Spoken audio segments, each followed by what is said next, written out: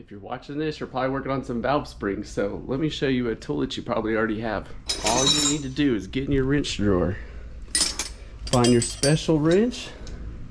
There you go, drill a little hole in it, and I'll promise you to work. Watch.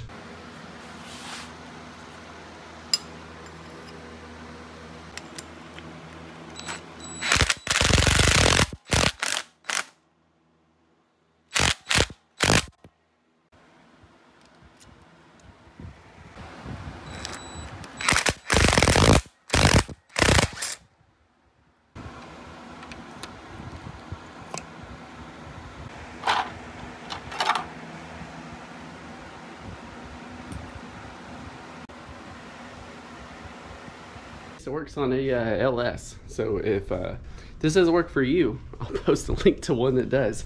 But hey, it's worth a shot. It's better than going off to O'Reilly's or whatever trying to buy one. Maybe you're far away, or for me, it was late one day and I wasn't near the store. Everything was closed, so went ahead and just sent it with this, and it worked. So it saved me a couple hours of time and some money. I received all kinds of negative comments on this one. All the keyboard warriors out there, but hey, it worked, so no problems. Give it a shot.